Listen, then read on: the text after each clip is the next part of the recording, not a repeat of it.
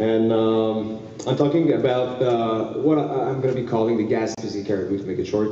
So the U11, and this caribou population is usually speaking French, but I tried to make it clear in English. So I'm going to be wrong. Yeah, okay, you saw that map a couple of times today. I'm going to draw your attention about this small dot here. So the Gaspesie Caribou is belonging to the woodland caribou subspecies, and in the case of Designatable Unit, it's the smallest DU, comprising only one population, so it's quite easy to just synthesize this afternoon, but you saw that there's a bunch of new information that are interesting to figure out what's the challenge that this population is facing.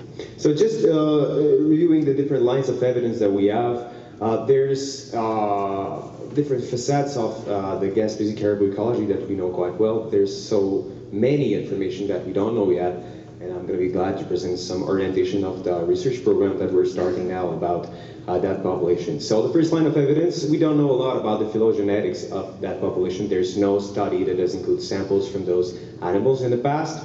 About the genetic diversity and structure, sounds like the Gaspesie Caribou population is significantly differentiated from a genetic point of view from 6 other populations in Quebec. So it's a study that was carried out by Réon Courtois and his team. You can see different populations of migratory caribou, forest-dwelling caribou, and this mountain caribou here. And on the bottom graph, you can see that the mountain caribou is genetically distinct from the migratory caribou and from all the different forest-dwelling caribou populations that were investigated in that study.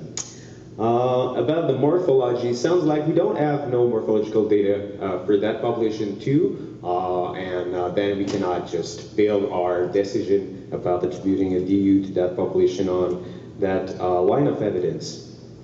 About the movement, here you have digital elevation model of the caribou range in Gaspesie. So it's quite small, and it's essentially within the limit of the Gaspesie National Park. I'm calling it the Gaspesie National Park, but it's a national park following the provincial act of Quebec about protected areas. And you can see on this map that most of the caribou locations are at high elevations, so they're not in the valleys, they're stick around the alpine tundra and the subalpine forest. And those animals are belonging to the mountain ecotype, so they are exhibiting altitudinal migrations from alpine habitats during the summer and during the calving period toward the subalpine fir forest during the winter, where they're foraging on arboreal lichens, essentially. So they're mostly confined to the Gaspesie National Park from what we have as information now, but just to give you some information, there's only 2 different telemetry surveys that were conducted on that population using VHF collars. So that picture was obtained with a telemetry survey conducted between 1998 and 2001. So it's still a little bit, I would say, outdated, and we're gonna try to find a way the next months and next years to put GPS collars on those animals and see if there's excursions outside the boundaries of the national park. Sounds like caribou are traveling back and forth all across the Gaspesie Peninsula, maybe without success about their survival, but we've tried to find a way to add information on that. So about the distribution, you can see where is the Gaspesie National Park here. So there's a large natural barrier, which is the St. Lawrence River. So it's the sole caribou population remaining on the south shore of the St. Lawrence River, isolated since almost a century now. It's a population that is also anthropogenically isolated because of quite impressive amount of human-induced disturbance, cutovers, agriculture, and cities and also roads. So there's a kind of anthropogenic barriers here that prevent some kind of exchange with all the woodland caribou population that we have in Quebec. And it's also the last vestige of the Earths that once occupied the northeastern United States, so New England, but also the Nova Scotia and the New Brunswick. So from a distribution point of view, being in a range that is totally disconnected from other caribou population, and also being the only caribou residing in the Atlantic ecoregion, it's worth the fact to attribute a designable unit to that population. So if we just try to wrap up that information that was used to establish the discreteness and the significance of that DU, so they are genetically differentiated. The range that they are inhabiting is disconnected from the other caribou range. They belong to the mountain type, which is quite different from the boreal caribou, which is the most proximal group of caribou that are geographically near those animals, but they are also the only caribou population remaining in the Atlantic ecoregion. So all of these reasons helped COSEWIC to decide to attribute the DU status to that small population. But what do we know about the trend of that population? So historic records suggest that there were thousands of animals in the Gaspesie Peninsula at the beginning of the 20th century, but it quickly dropped to something like 750 animals by the mid-50s and to 250 animals by the late 70s.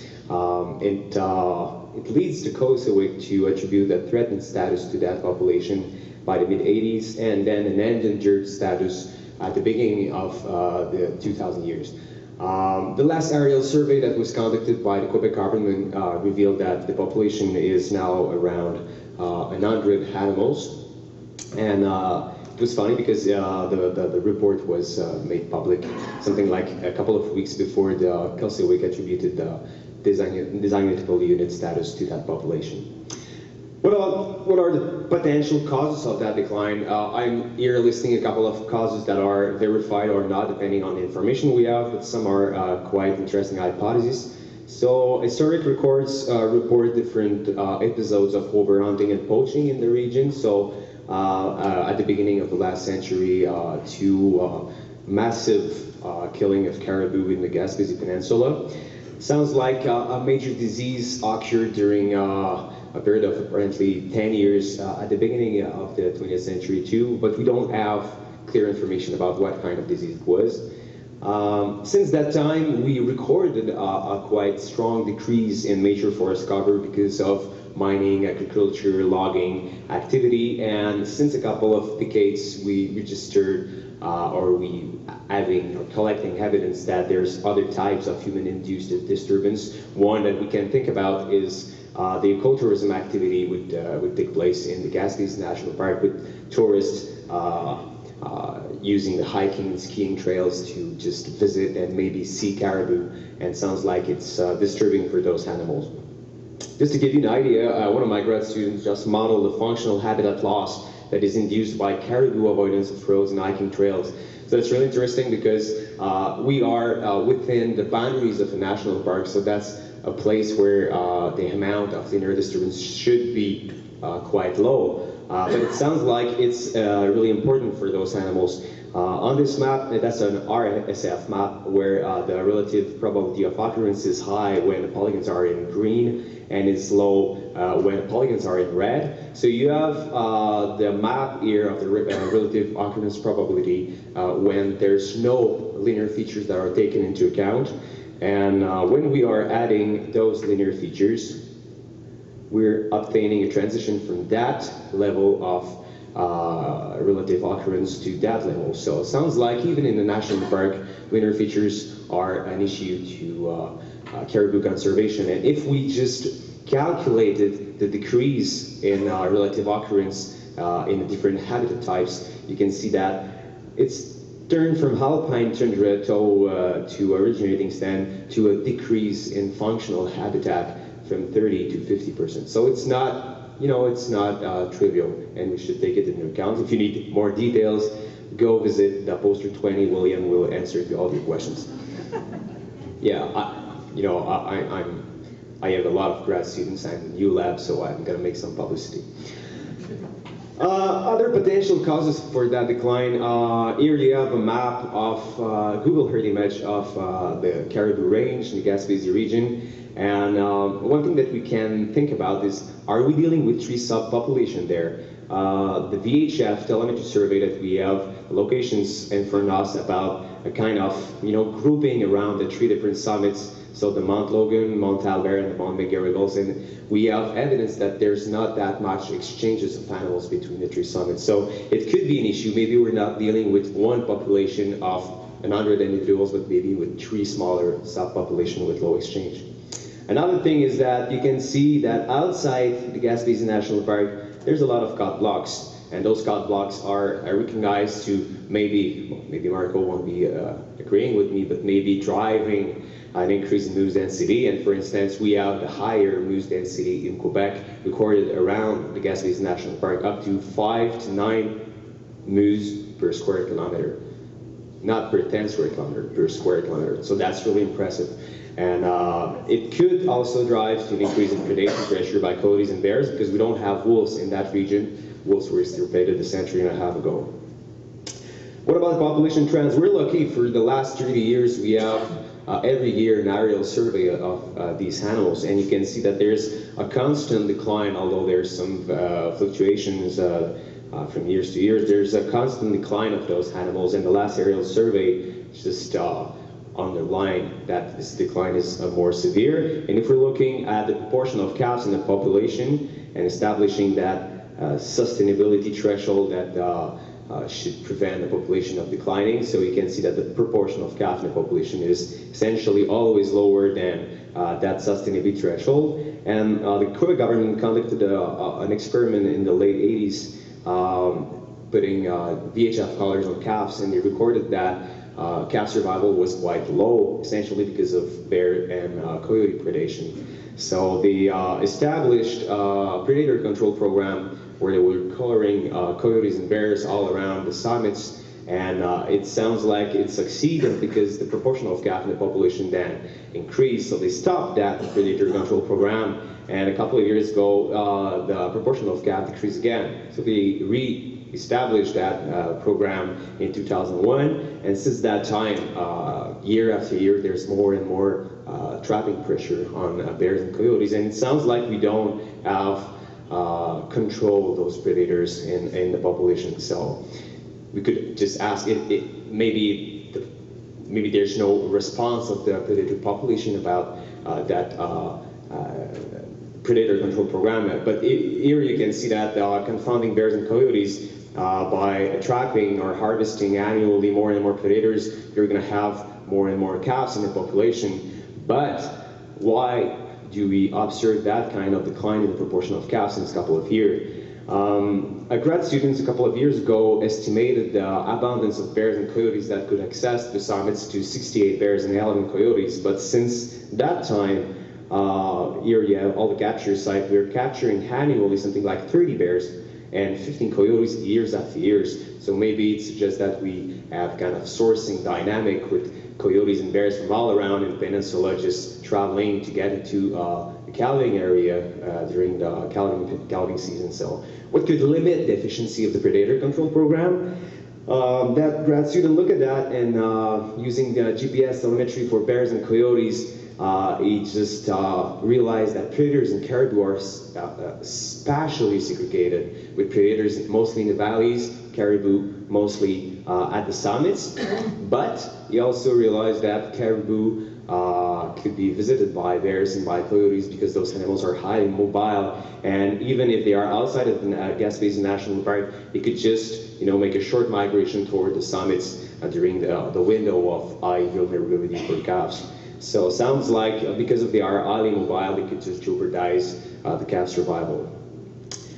Recently, one of my grad students just tried to establish relationships between predator control and caribou population. So he looked at, firstly, is there a trend in the annual harvest of coyotes and bear? And it sounds like during the first phase of control, years after years, they were harvesting less and less predators. So it sounds interesting, and it turns into a kind of quite satisfying proportion of calf in the population. But during the second phase of control, so from 2001 to today, looks like, okay, the number of bears that are harvesting is decreasing, but the number of coyotes is highly increasing, even if we are putting more and more pressure year after year on the population. And it could partly explain the fact that, okay, there's a highly variable proportion of cat in the population.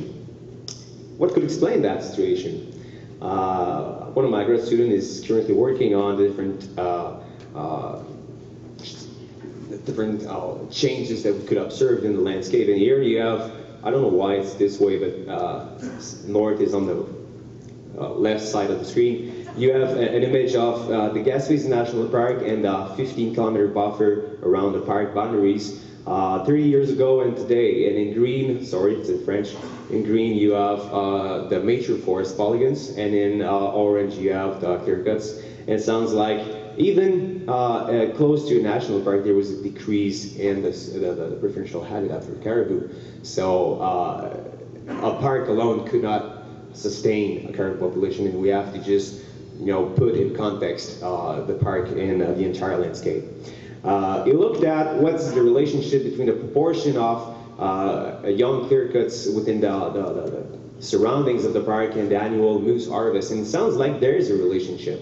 So there's more moose if there's more clear-cuts, and if there's more moose, there's also a relationship with the coyotes that are harvested. So it sounds like the habitat surrounding the park is becoming more and more suitable to coyote year after year. We carried out a quite simple PDA on this population just to figure out if only looking at survival, if we could manage or plan what we could expect as population trends in the future. And this broken stick graph is really interesting. You see that from 1983 up to now, there's an increase in calf survival followed by a decrease in calf mortality, sorry, followed by a decrease, and then followed by a sharp increase in calf mortality. And when looking for the adult, you see that there's a slight increase in adult mortality from year to year. What are the impacts on the probability of having those animals appearing in the landscape? So you can see that even if there's a variation in calf survival, the population will decrease for sure quite soon. But depending on the adult survival, and it's interesting because it might be the place where we should put effort, and we never put effort on that point before. There's is a highly variable thing.